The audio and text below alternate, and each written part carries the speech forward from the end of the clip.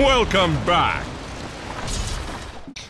Kill hero like Tusk, like one rotation he just dies to every like snowball combo, whereas like Tornado and Cold Snap you can protect yourself really well. Yeah. And against strength heroes, mana burn is always fantastic. Oh, Zai just died down bottom actually. Hey. Top lane though is Mickey is struggling a little bit against Spider Bubble. There's the Frostbite. They wanted to get a hook off, but nice to look, and he just stops them. And now Mickey could hook under tower, but there's no point to it because he's already dead. Yeah, Insania's trying to body block there. It doesn't work, unfortunately. So Starting. more than one, it's a pile. That's how it works. I said started to pile up. You'll see. Look, another dead body perhaps here. A save. Oh, maybe actually Mickey. He's a very big dead body. Insania tries to body block, and he's not going to succeed. Sounded like you. I don't know. I'm just saying, but like I think oh, Mickey as the dismembers heals up a little bit. That Sunstrike is very low level, but it's gonna be just enough. Sometimes that's all you need to guarantee a kill. Like if Pudge is can't tank his own rot because he can't right now. Now maybe you can kill the Invoker and help yourselves out. With this, Walrus Punch, Tricks of the Trade, little bonus damage. The Cogs will push Ricky out, but who cares? Invoker's dead. So, as long as he stays alive. Hookshot mid. Exactly, and he is not going to stay alive for long if he gets hookshotted, and subsequently killed off. He's doing some damage at least. Good for him. He did some damage, yeah. But there's no Greaves yet for Death Papa, but she's close. 500 gold. So. Another hookshot. This is for Nisha yet again. They even steal the illusion room from him. Smokescreen trying to help out Nisha, but no, he avoided his own ice shards. But the tornado is unavoidable because there's no more snowball. He tried to hook it, but a spider blocks it. However, he will be fast enough to go up to that high ground. Body blocks everywhere. Spawn spider doesn't kill him. 150 HP on Nisha. He's being chased by a big spider and 4 small ones. And the Silken Bullet, not enough damage, but the ice shards will. And that's a Nisha that's dead, a Zai that's running away, and a poor Ricky who can't really run from 5 heroes at the same time. Oh, 4, okay. Sorry. Nicely done running them down like that, but... That was wild. The map is theirs, though. It doesn't feel like there was any time when they had to stop. Oh, in fact, no. this proves it. They have Vessel now, so Mickey could be in trouble. Big Brood Mama's coming. He's in the trees, but he can't escape the spider, nor the meteor, apparently, as the Soul and Frostbite kills him off. Ooh, Okay. Boxy avoiding the fight there. That was really close. Yeah. Foxy now has the shard, right, so he's useful. So we are going to see some hooking happening. Yes. It's going to be on the Invoker here, and Invoker stuck in no man's land. They're going to try to go for him as a freezing field is happening in the triangle. It is going to be Insania trying to gain some time while they kill the enemy mid laner. GPK is down, and Insania will join him, but he buys back immediately, hoping to chase them out. And the Rubik is put to sleep, but he's going to have a rude awakening with Zai taking his life. Sorry, Mickey taking his life. He can turn into the Pudge and steal a bunch of stats. He'll take 20% of their stats and... Stat resist. Wait, is it 40?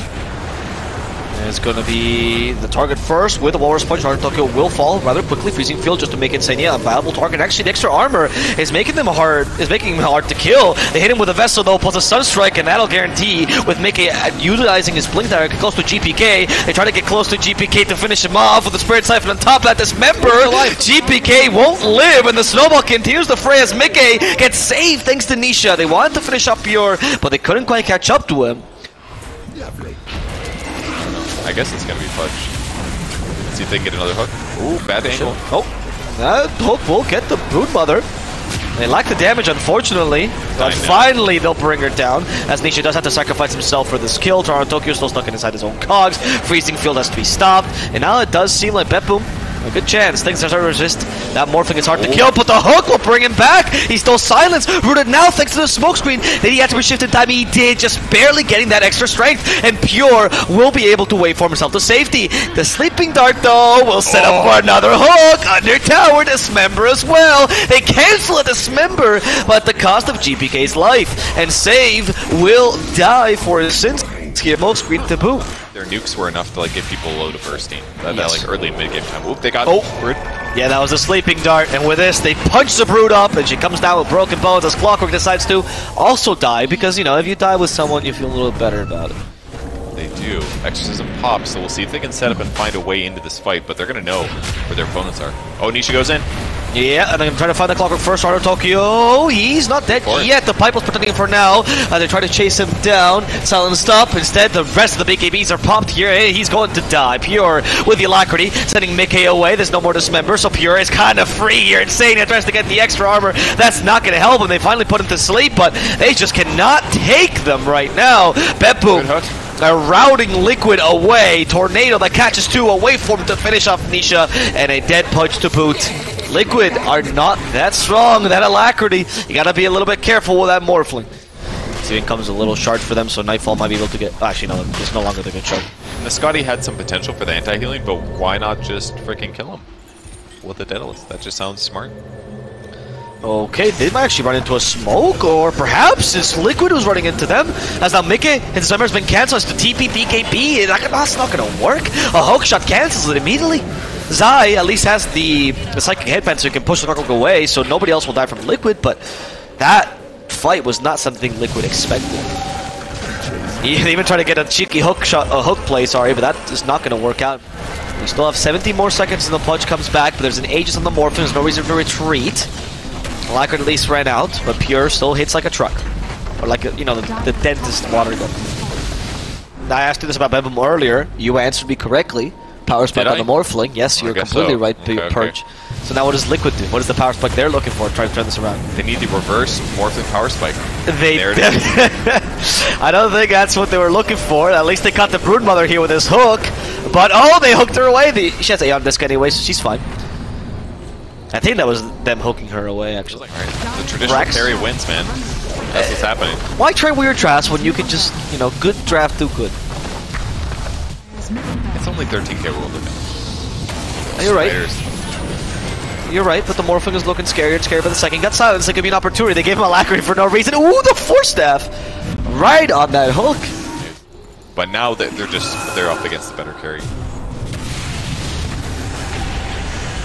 Missed the hook shot. Here comes the fight now. He's jumping away as the Pudge. Okay. Yeah, Pure has stutters, so he's fine. He still has the Aegis anyway for 6 more seconds. Zai now goes in, exorcism used, BKB as well, and now they're a little bit afraid. Zai, the true win condition here. But, GPK is not afraid. GPK is actually...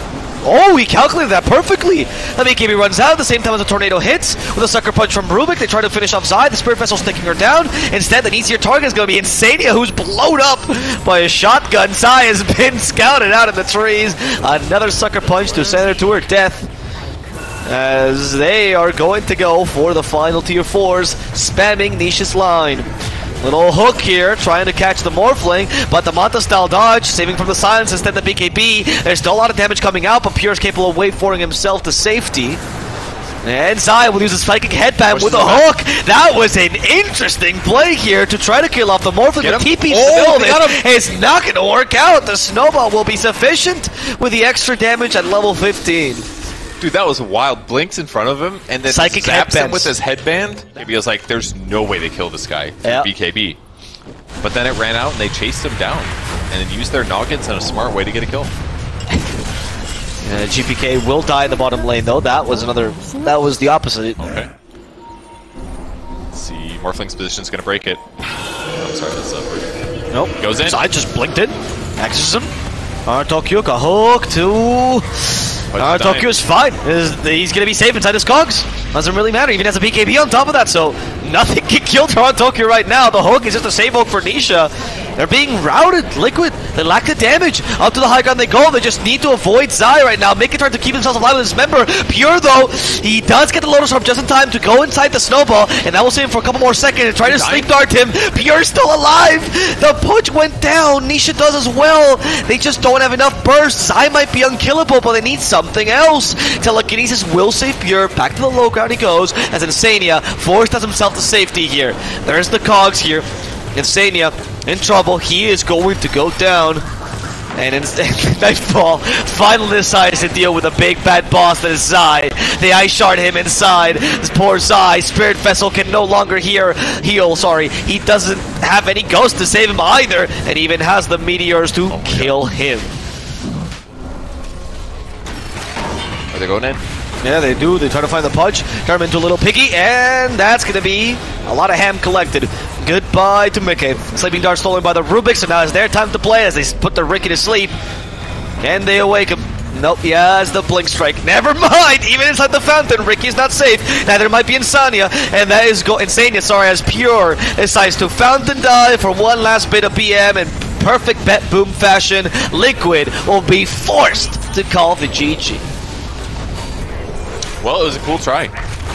Can you beat the Brood with the CM Pudge? You probably can in your pubs, but when you're playing against these like top-ranked players in the world, that was his favorite voice line. He still uses it occasionally. Wow. Thank you for the $5. The battle begins. You guys can still buy Purge's voice line if you send $5 to @PurgeGamers. I don't know if that works. No, just they just have to send you the money. Nightfall will die to Nisha. Yeah, he was flashy in different ways, I guess. He was very much a top style mid laner. Tower Tokyo. He does die to the Starstorm. That was. I'm really glad we just talked of how good he was as a fast to the last. Bro, what the mid player would ever do this kind of play? Does he have 2 raindrops? He does have 2 raindrops. That's interesting. Nisha. Because of this rotation by Toronto Tokyo, can this work out? We'll see. Nisha's stuck in the cogs, but he's fighting back. They do have enough damage there. Mind the tiebreaker will actually get him, and he's going to fall as Toronto Tokyo falls with him. GPK will get rid of the trains by sending them up in the air, even getting a region rune in the process. And he got 2 gold bottles. Okay, Toronto Tokyo redeemed himself. He's fine. He's good. He did a great job here. Okay. So, pro tip, guys, if you have 2 raindrops in your inventory, they both go on cooldown. Let's see if they can find Insania here. Another rotation by GPK once again. This time they commit the boat, but this time they're in tier 2s, right? Oh my god, the burst damage with the Konka is Insania's like, surely this time I can defend the tower for free gold and experience, and said, nope. Nope. Can they land the arrow here? Rotation, okay, the creep takes the arrow. Just farming. Right. Farming arrow. Now leap. Forward, catch something else, perhaps is the Konka. Okay, Torn saving him, but not for long. And Peace in front of him. They even clap him as they're looking to finish him off. The Sprout will actually set up for the Sunstrike somehow. With the minus armor. Nope, hookshot for the Invoker. Talking about this varied build, how will it say it this time? Not with a Sharpshooter, it's kind of impossible. Toronto Tokyo is being dropped pretty low, but luckily the save from Nightfall will keep him alive, making sure that he can't die. Yeah, the Sharpshooter felt really good. It does that. We underestimate the hook. It's like a 45-second finger of death. Yeah, it really is, especially if we can consistently get it out. And the crazy range too. Saves Ooh, nicked by the ghost ship. That's a rough one. If he ran straight down, he probably dodges it, but then he's like really not sized. Okay, Pure. This could be the target. This would be a valuable target. Can they get the combo off in time? No, Rapid Nature kind of takes him. He already got the Oh, he's dying. attribute shift off. It doesn't really matter. The damage is way too high. Pure dies in the middle of this engagement. Nisha, though, falls as a result, and now Mika's being run down. He tries to DP. Is there anything to cancel it? There isn't. Mika will actually get away in time as Zai gets bushwhacked, making sure that he does die. His Black Dragon might be in trouble as well. A little bit extra gold for BetBoom, but they decided to ignore the creep instead, concentrating their efforts on Boxy, who has a leap to be able to get away. Torrent for a little bit of vision does also get Insania. The Overgrowth is ready, and they're fighting with this Black Dragon, hoping to at least get the kill on Nightfall, but Nightfall will heal very soon. Grease is available. It's time to go for the creep now. At 250 gold will be GPK's. Dude, that dragon did a lot of damage to the Morphling, it felt like. Yes. That super long duration stun that they got was... They're invisible, though. There's going to be a hook shot. Hitting the Beastmaster, Zai. Invisible, not quite, and Zai is going to be brought down in a matter of seconds as Mickey active BKB starts wailing on them. Unfortunately, his team is falling nearby, which forces Mickey to TP back home. There's nothing to stop this TP, but that's okay, because they've already gotten the 2 kills they were looking for. Most likely BetBooming running south, but look at this, Liquid's already invading. They're going to spot GPK. He doesn't know that they know, but stunners aren't quite here yet. Zai going to maybe catch Nightfall? Nightfall, okay, there's a Sunstrike as well, but the Torrent kind of turns into initiation. Zai activates the BKB, now they do send Nisha away, and that's going to allow them to get the kill on him, as Zai is at least able to survive for a couple more seconds, enough to kill Toronto Tokyo, sets up the Hawk just to get a stun out, but the Hawk is destroyed before he can even fall. There's a bunch of ghosts chasing Zai, by the way, and that, plus the shotgun, will send him to the grave. Likely. Yep. Oh my god, it died so fast! That is destroying their towers, and they're barely committing to this. They even have the Beastmaster Roar on top of this, by the way. It was like doing 250 damage a hit to that range barracks. Ooh, the hook shot though! Finds Zai! Has time to tuck the BKB. Good bushwhack though. There's the BKB activated, but Insania is just decimated. They caught Pure with the Primal Roar. The arrow also hit, but he does get the Mother Style off just in time. The Hawk to keep him in place. He's still rooted, now disarmed, but still alive, and that's what matters here. As now the rest of Liquid, with the Alacrity running out on this poor Nature's Prophet. No, he's fighting back. The Alacrity's still on him. He's going to destroy the Death Prophet. She is down for the count. GPK falls as well. Pure can't deal with Mickey. This man's too farmed. He will survive the whole engagement. Purge. Tip Mickey for this man is enough gold to beat BetBoom to the ground. That was wild. I mean, ultimately, one of the crucial parts. Somebody cut down the Hoodwink tree. One of these corners was in and the trouble. Force Staff from Boxy, I don't know if you saw, but they actually got enough space between him and the Morphling. So and then slap a Beastmaster on top. Screw it with the Blaads. Oh, that's why he used Lifesteal. He had Blaads the whole time. That makes sense. Right. Oh, they get a catch. There's the Hoodwink. He's dead. Tokyo also got. What the hell was that? He died in like 2 hits. I think he tried to hook shot. I'm not sure he tried to hook shot, but he got blocked by the Ancient Golem. Oh my god, it's just like... Yeah, well, okay. Give it a second. He just Manta styled out of the Sprout, I think. Yeah, but now they're hitting buildings. Oh, they cut the creep wave. They got the Exorcism out. The Tornado, though. Yeah, with the Tornado EMP, it turns his aggression for BetBoom, and all I have to do is wait the Exo out. Wave is up mid, though. Okay, there's an arrow. Going mid. I don't know. Oh, they forced a BKB from GPK! That is huge. Yep, now they definitely keep going, especially the Exorcism running out in about 10 seconds. They'll do it safe for now, then they'll keep going. They'll lose the Ancient. Oh, they found an opportunity. They've leashed a Morphling. He has no waveform either, but it's okay. It's okay. They don't want to overcommit to the Exo. They understand their position. Insania's already in the trees. Look at him. Secret Agent Insania in the base. They know he's there. Oh no! My cover's been blown! Someone come save him. He has an overgrowth. That will save him. And in fact, they even get the range Rex. Well, they're going to try to take the range tracks first, go for the easy ones. Okay, they still have an Aegis, so it's fine. Mickey doesn't care too much. Good halberd. It is a good halberd, but... Okay, they have a Cloudling Blade to get out of this Sprout, that's fine. Range Rax, not going to fall yet. They get a combo of Bushwhack into the Ghost Shift, forcing the BKB, as they now turn Little Kunk into a pig. However, he's still tanky pig, so is the DP. The Morphling trying to break the backlines, going for the Invoker instead, but Nisha has multiple Force Stabs to save his head. And now Pure will try to leap himself to safety, turning into the Marauder, and now it's time for the DP to die, unless they send him back just in time. Secret Agent Insania stuck to a tree, turned invisible, saving himself as Mickey gets the lifesteal of his lifetime. He will kill Pure back to full HP, and that will call the GG as Liquid take game number 2, equalizing the series, showing they are still a force to be reckoned with. Man, what's kind of cool about this series, at least these 2 games, is that